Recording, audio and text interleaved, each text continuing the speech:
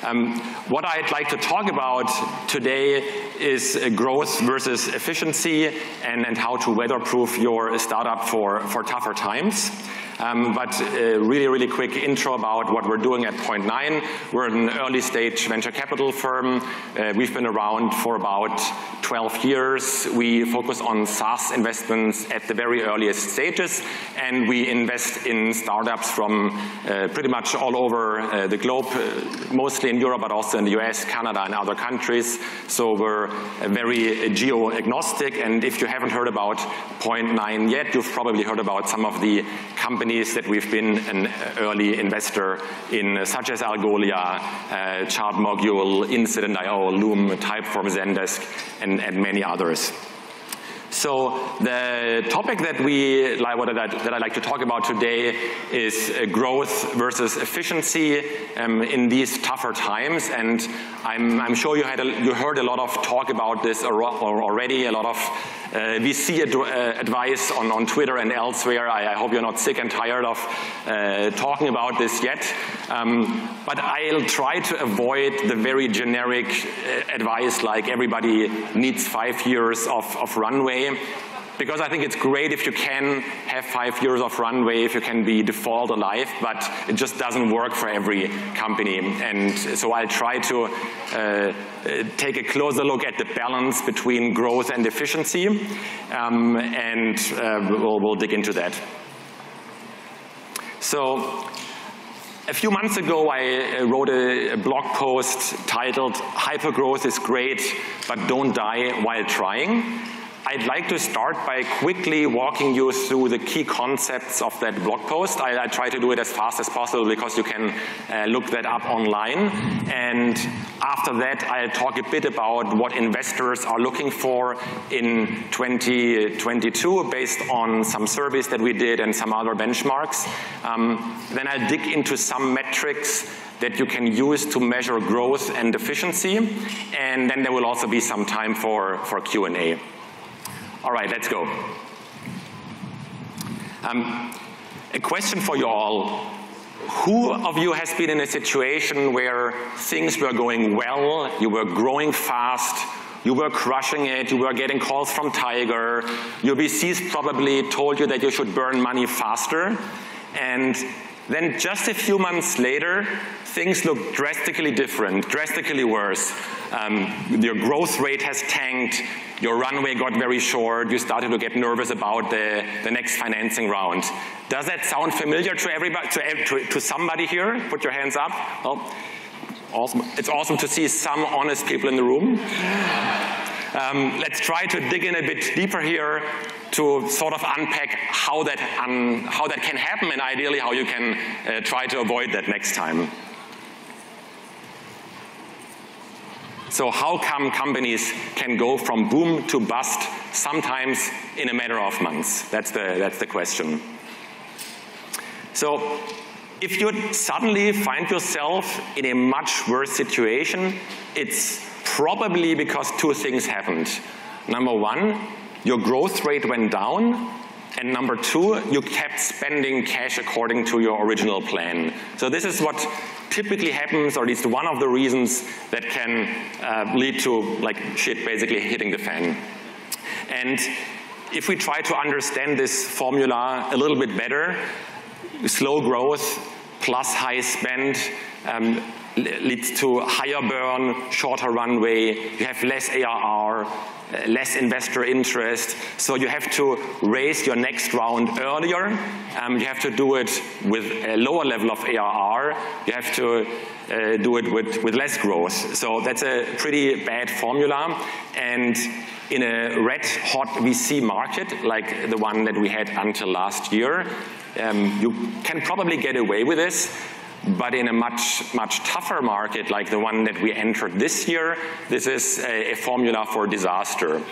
In the best case, you'll raise at a much lower valuation than you expected, and in the worst case, you might literally go bust.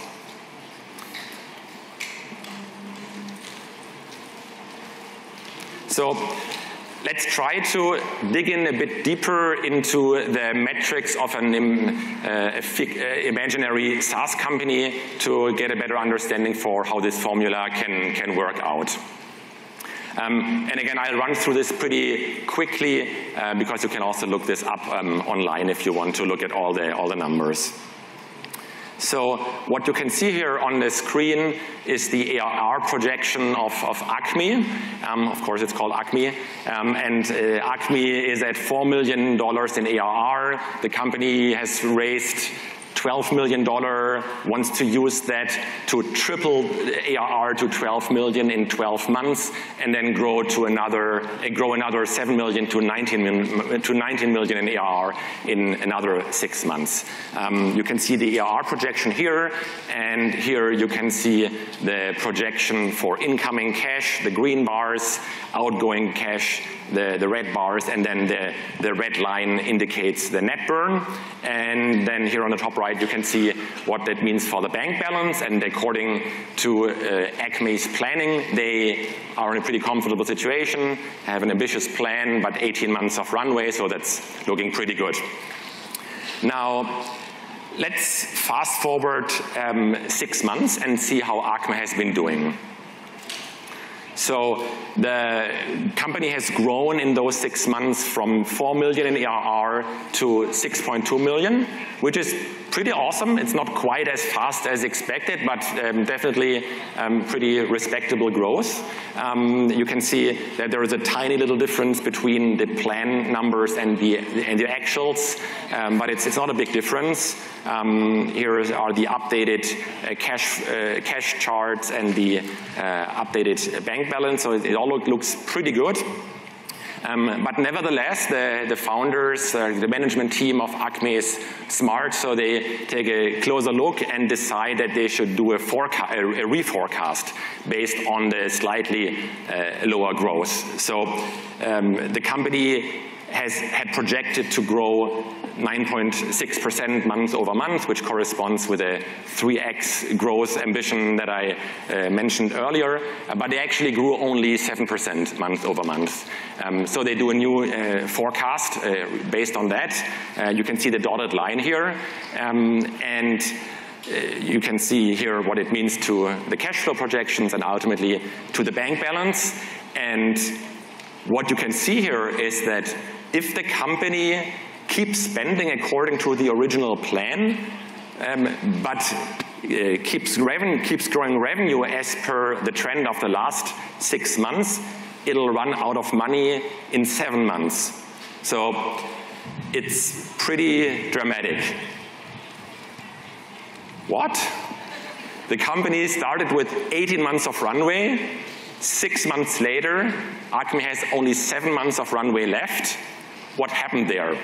So there is a very simple answer to this, and it's the company was burning too much, it didn't have enough buffer. That's all very true, but nevertheless, let's dig in a bit deeper to see what maybe the founders could have done to detect that even earlier.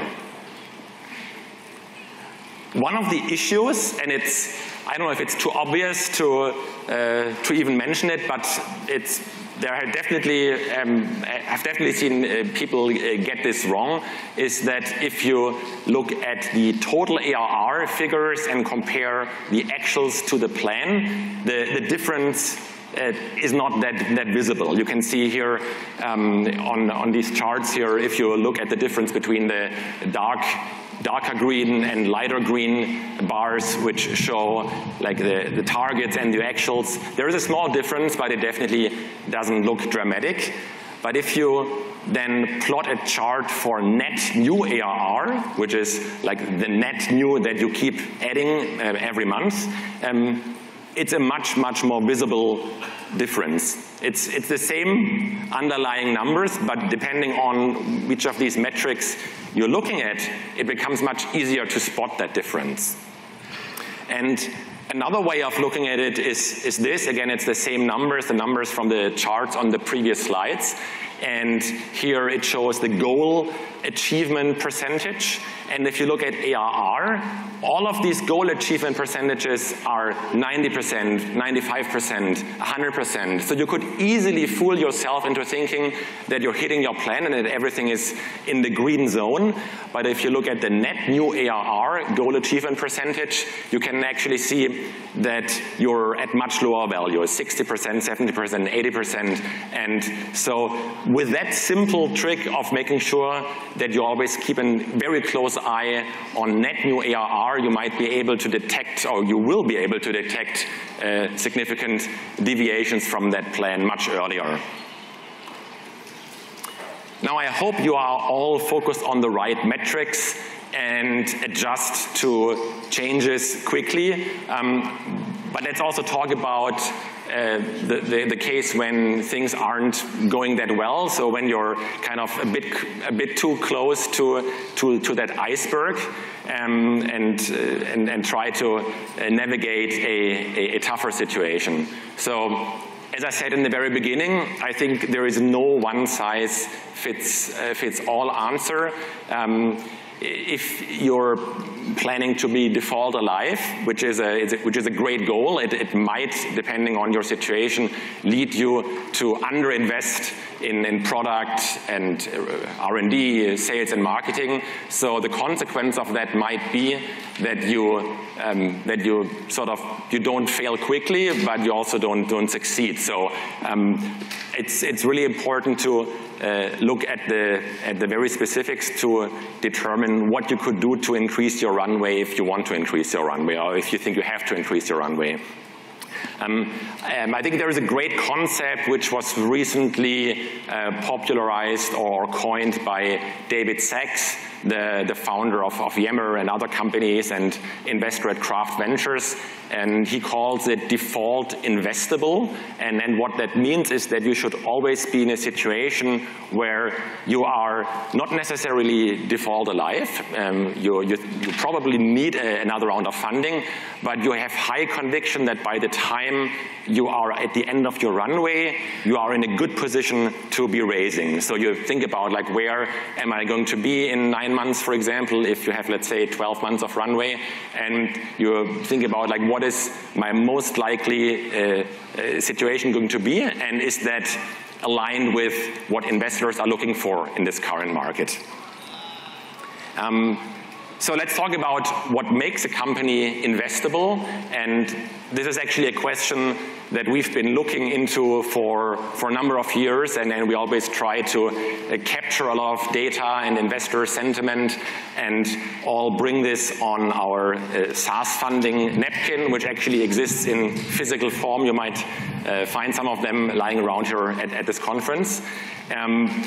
Investors look at a lot of different things, various kind of metrics, growth, logo churn, revenue churn, net expansion, efficiency metrics, and then many other things. And they obviously also look at a lot of more qualitative factors, like your team, your product, the competitive situation. And again, like, we try to capture all these things on that napkin. Investors always had and probably always will have very high growth expectations. What you can see here are some numbers from Bessemer Venture Partners, very large data set of cloud portfolio companies. This is data probably going back at least 10 years. And what you can see here is that the average company in Bessemer's cloud portfolio has been growing about 3x between 1 and 10 million in ARR, and still round about 2x or even more than 2x above 10 million ARR. So that's a pretty high bar, I would say. And these numbers are not necessarily a snapshot of the current market. These are benchmarks collected over many years. But it actually hasn't changed that much, at least based on everything we were able to find out by talking to a lot of investors and having 100 or so, or maybe 80 investors participate in our SaaS funding survey earlier this year. The takeaway for us was was that at the Series A, to get investors excited, you still need to grow 2 to 3x. Probably still the same at the Series B. Maybe there are some exceptions, but generally I would say that the growth expectations, they remain very, very high. In that survey that I've mentioned, we also asked investors specifically what matters in 2022 and asked them to tell us what matters more, what matters less, where do they see no differences across a couple of different categories or aspects. And as you can see here, only 11% of the investors that participated in that survey said that revenue growth is less important in 2022. 26% even said that it's more important in 2022, and the rest of them said that it doesn't, there is really no difference to previous years. What's new though is that there is a very, very strong new focus on efficiency. In the last years, and especially in 2020 and 2021, there's been so much money in the market driven by like macroeconomic factors and probably a lot of things that you already know and others have already talked about, that investors were quite happy to fund growth at pretty much any cost. This has definitely changed, and it's also visible in that survey that we did here. More than 80% of the investors from that survey said that efficiency, capital efficiency, is more important in 2022 than in previous years. The rest said no difference, and there was nobody who said that it's less important. So you might be looking at this and thinking, wait, investors want the same or even more growth with less capital? And if you think that somehow sounds a bit like a Dilbert comic, it's because there actually is a Dilbert comic saying where the guy says we have to learn to do more with less. It's probably the reality of a financing landscape where the costs of capital have increased. Investors can be more picky, and trying to achieve more with less is probably what many founders have to achieve in these days.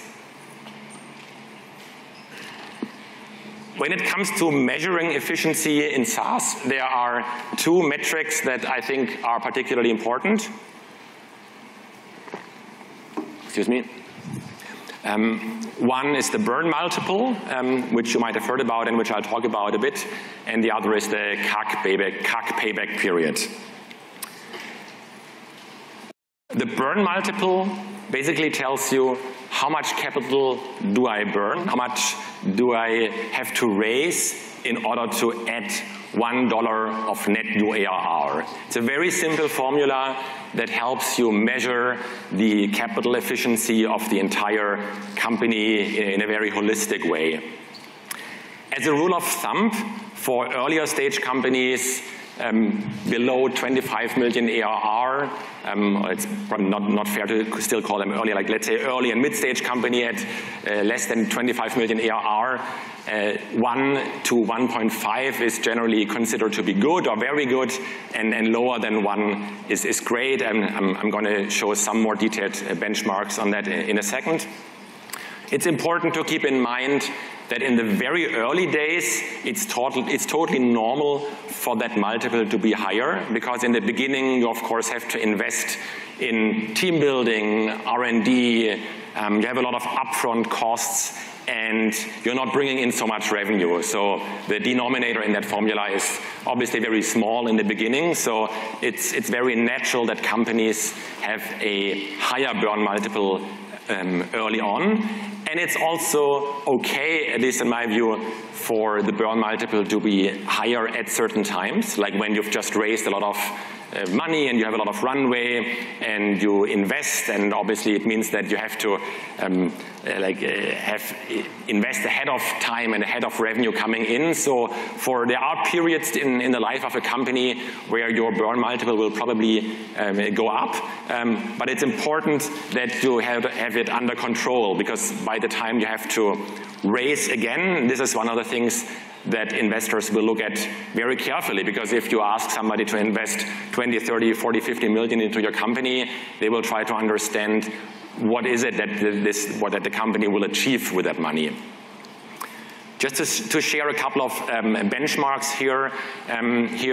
This data set comes from Andreessen Horowitz, and you can see the typical numbers that they can see here in their portfolio for different revenue bands. And as you can see, the median for them in the 0 to 10 million ARR range is 1.6. And then it goes down as you get bigger. But you can also see that there is quite a big variance between the top quartile, meaning the most efficient companies in their portfolio, and the median and the bottom quartile.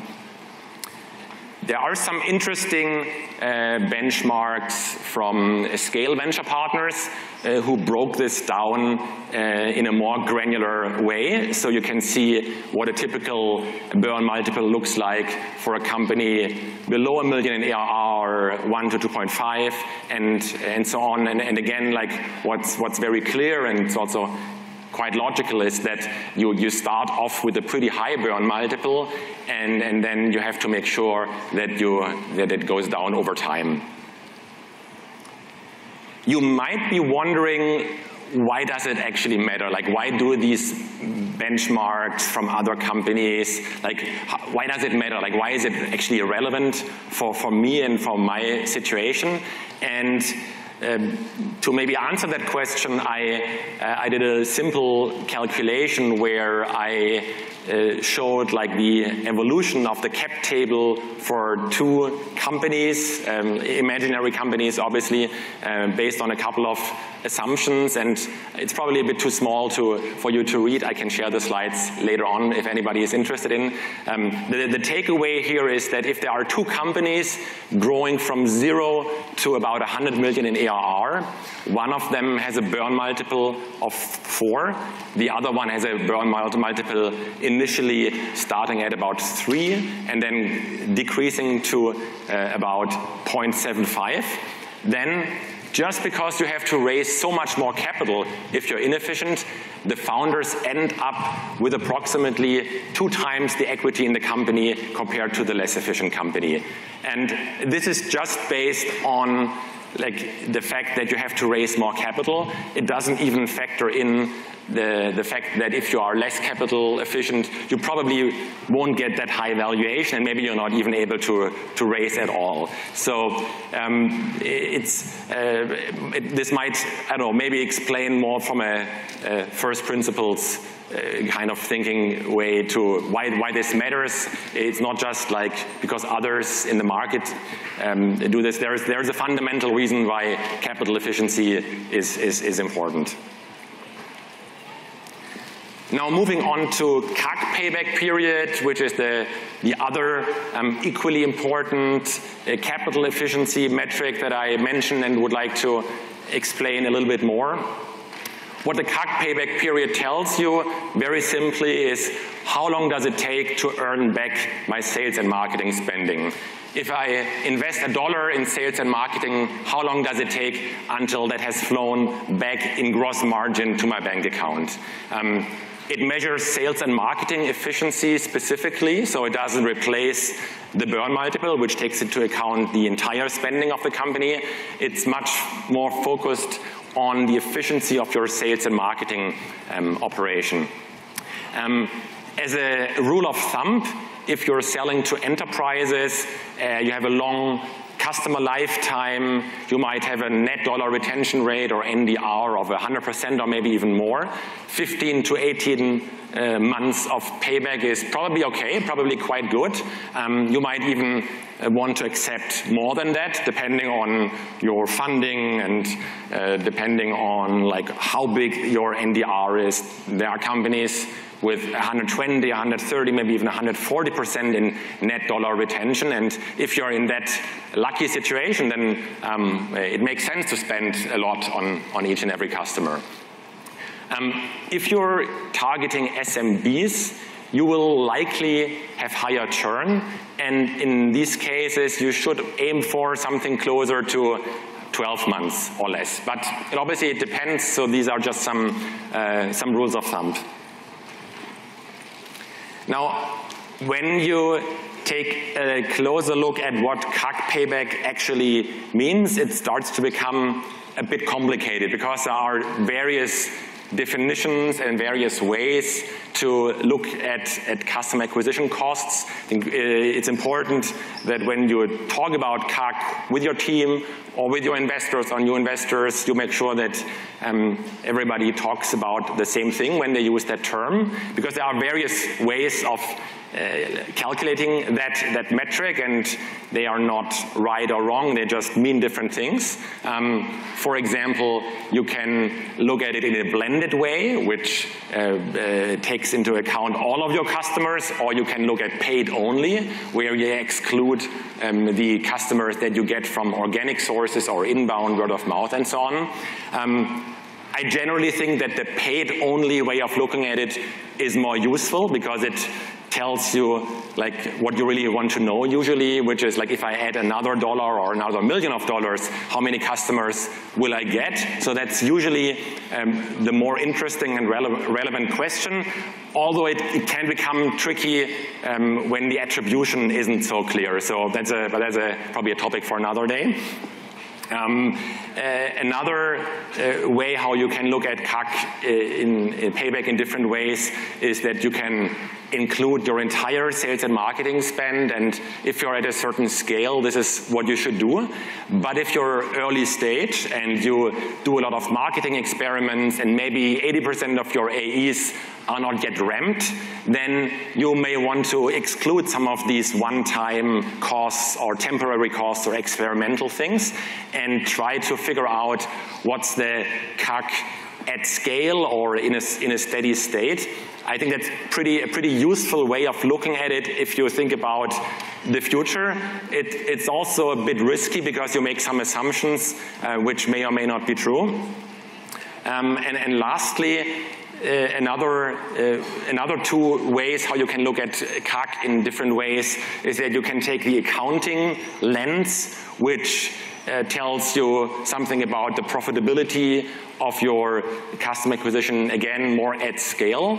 But you can also take the cash-based view, and that might be very different, and it might be more relevant if you have limited runway and you're wondering what kind of sales and marketing investments can I actually afford. So when you look at it in cash terms, you have to think about, I hire this AE and I might have recruiting costs, and then it might take 3 months for him or her to be ramped, and then it might take another couple of months to be for them to bring in significant revenue, and then you have to think about like how long does it take to collect that revenue, which depends on your billing cycles and all these things. So the cash-based view might be quite different from the accounting-based one. Now, the last thing I want to talk about before we hopefully still have a little bit of time for questions is this 2x2 matrix. If you put CAC payback period and burn multiple on this 2x2 matrix, I think you can draw some interesting conclusions, especially if you are in a situation where you need more runway and you have to think about where do I cut. If you are in this top left part of the chart, you have a good burn multiple, but poor sales efficiency. So obviously, I guess, if you are in that situation and you need to find some places to cut, you should consider cutting your sales and marketing spend, because sales and marketing doesn't seem to be very efficient. And actually, even if you have enough runway, I would consider cutting back on your S&M spend in this situation, or at least not adding to it, because if the sales and marketing engine isn't really working well, it probably doesn't make sense to put in more gas into that tank until you manage to make it more efficient.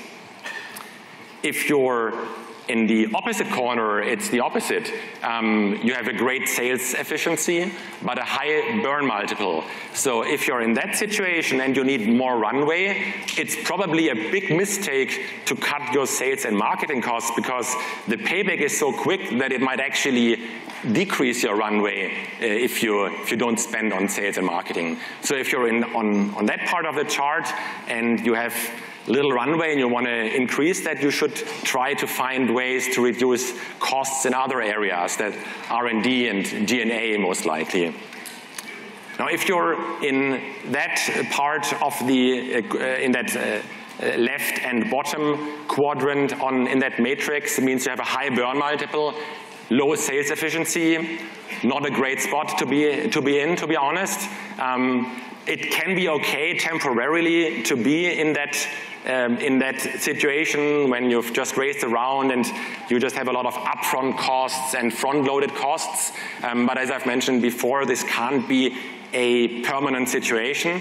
If you are getting towards the end of your runway and you have to raise again, you have to try to move towards the green areas in that matrix in order to be a better or more easily fundable company. If you're in the top right corner, congratulations. So really quickly, the takeaways.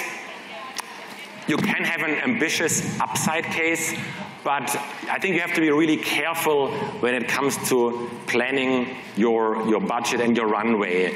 If you project exponential revenue growth and spend money based on that, that's super risky. As I showed in the very beginning, if the growth just happens to be a little bit slower than you expected because of this compounding effect of exponential growth, there might be a pretty big gap pretty quickly. What you should do is keep a close eye on net new ARR, be super fast to adapt, and consider having a burn budget. I think that's a term that I've learned from Jason Lemkin, which I like a lot, and what it means is that you set a certain dollar amount that you and your team can burn for each given month, and you just don't exceed that. So instead of kind of make sure that you don't spend ahead of revenue, but you only increase your spending when revenue actually comes in, and that kind of ensures that you live long enough. Takeaway number 3 here. If you have enough cash, it's okay to have a higher burn multiple for a few quarters, but you have to watch your steady state customer acquisition costs. If they aren't good, don't pile in more cash. First, build or fix the engine before you add more gas into it, and then make sure that you are investable again by the time you have to raise again. So remember this default investable concept from David Sachs. Number 4, depending on your burn multiple and your sales efficiency, you may want to move budget from G&A and R&D to sales and marketing, or the other way around, or reduce costs across the board if you need more runway. It really depends on where you are. And the final takeaway here is that if runway is tight, cash really is king. So you have to think about how long does it take for a new AE that you might consider to hire to pay back his or her costs in cash in the bank. And it might be very different from what you have in your spreadsheet. Thank you very much for listening, and I think we still have 10 minutes or so for Q&A. So this is all great for a post-product market fit company, who's in Series A, Series B, and trying to grow. What would be your recommendation for a pre-product market fit, more like in seed stage, especially in this market, compared to last year? Yeah, I think for pre-product market fit companies, I would say it's always been true that you should have a pretty small team because it's unpredictable how long it's going to take to get to product market fit, and adding more people doesn't necessarily get you there faster, right? You probably want to build the most effective, most efficient engineering team, which, I don't know, maybe it's 5 to 10 people, but definitely not 20 or 30, because you just need time. It might take you a year or 3 years to get to product market fit, and you just want to make sure that you survive long enough. And I would have said this a year ago and 2 years ago, but now it's probably even more important, because it might be even harder to raise more money in the current environment if you don't have pretty strong signs of product market fit. And how much runway would you recommend for a pre-product market fit company to aim for? I guess it depends on the type of product and the R&D that is required, right? Like, there are maybe some ideas where you have an MVP in 3 months, and then maybe 12 months is fine. But if it's a technically more challenging project, and it might take 2 years just to build a prototype, you'll need much more. But I would say the more the better, right? Because getting from nothing to product market fit, in my experience, it's really unpredictable, because it's kind of like inventing something, and this is by definition something new. Otherwise, it wouldn't be an invention. So I think the more time you can give yourself, the better. Makes sense. Thank you. Yeah. All right. I don't know if there are any other questions. If not, here are a couple of bonus tips to increase runway if things are really tight. I'm not going to read all of them to you, but I think you'll find the slides online, or you'll maybe find it on YouTube, or you can email me at christoph@point9.com. You'll also find me on Twitter or LinkedIn. So if you'd like to dig in deeper into any of this, or would like to get the slides, just let me know. Thanks again for coming here and for your attention, and I hope you enjoy the rest of the conference.